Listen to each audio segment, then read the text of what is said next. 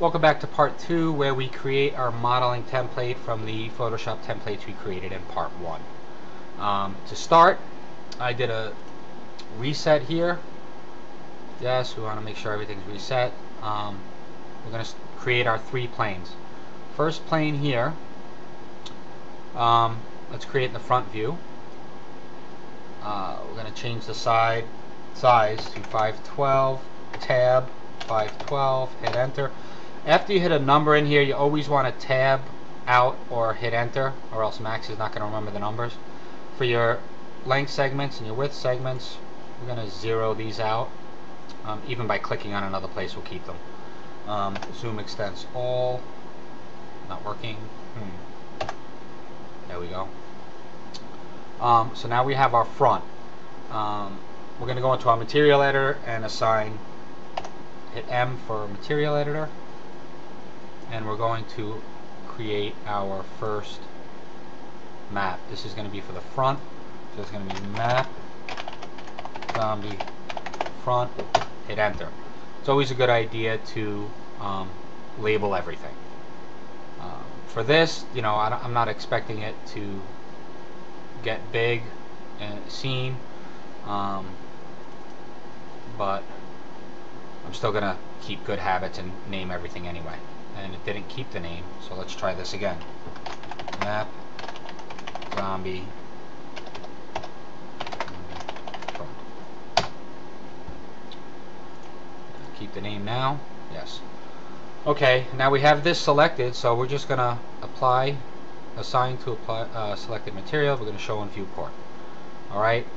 Now I kind of buzzed through that quickly, only because I'm going to do it again for the side view. So we have plane still selected. Let's create another plane. Let's change this to 512. Change this to 512. And click on this material. Next to diffuse, we're going to click on this empty box to apply a bitmap. Then you'll browse to where your bitmaps are. This just happens to be where it needs to be. And I'm going to double click on the side. Okay. Apply to object, showing it on map. And now I have my side object applied, which we can see if I rotate the view here. Hold on. There we go. See it? We're going to adjust this later. Now we go to our next material. We should name this map zombie side. Hit enter. Now we're going to come here. Our next one, diffuse bitmap. This is going to be our top. We have that there. Let's name it map zombie top. Hit enter. Now we're going to create another plane in the top view. Change it to 512. 512. Enter. We're going to apply, showing viewport. Wait. Cancel. What is that? We got this here. Assign material to selection. Show. Now we can close our material editor. So now we have our maps. Okay. The next thing I want to do that I should have done is I have the top selected. Go to modify. Let's name this zombie top template. Hit enter. Let's go here. Name it zombie side template. Hit enter. Go here. Zombie front template. Hit enter. Okay, now we want to move our templates. The first thing I want to do is let's take our center template, right click on the select move tool, and let's center this to the world. Okay, that's centered. Now we're going to pick the side one, right click on these, we'll center it out, zero it out, centering it to the world. Now we're going to select this guy here. We're going to do the same, right click, right click, right click, Now we know everybody's centered nicely. So we're going to take our top view and we're going to move it down because we want to be able to see it when we're modeling from the top looking down.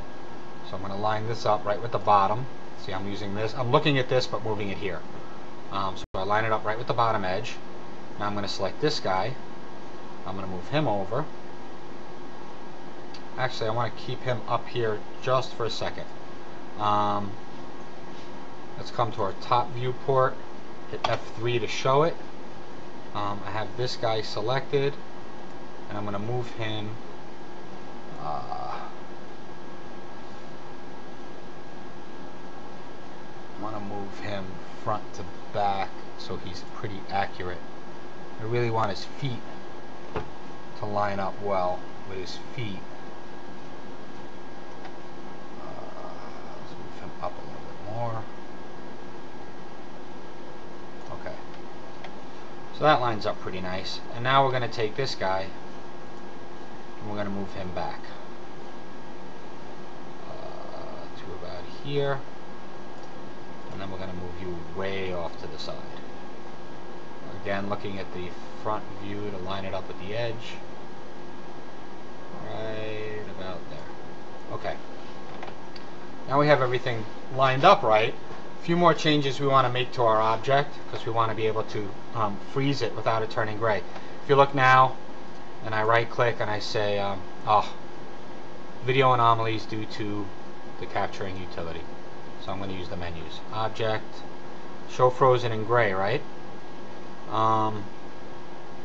want to take that off. We want to turn on back face cull and we don't want it to be renderable. Okay? And we're going to do that for each one. I'm going to click on this, go back to object properties, turn on back face cull, turn off show in gray, and we don't want it to be renderable. And then we'll click on the bottom guy here. Click on the bottom guy here, and we do the same. Edit, object properties, turn on back face cull, take off show gray, this. Now what that's going to allow, the back face culling makes the object basically invisible. So when we rotate our object, we don't have these templates in our way. The last step that I like to follow is I like to select all my objects and group them. Group, and I'm going to call this zombie template. And finally, last step, right? I have it selected, so I'm going to create a new layer from selection. This is your layers. Make sure our zombie's in there. He is. Then I can freeze him. Now I can still rotate my view, but I can't select him by accident while I'm modeling. So we're going to come here, hit F3 so we can see it. Come here, hit F3 so we can see it. Then we're going to hit G to turn off the grid in all of our views. And now we're ready to model. See you in the next vid. Thanks for joining.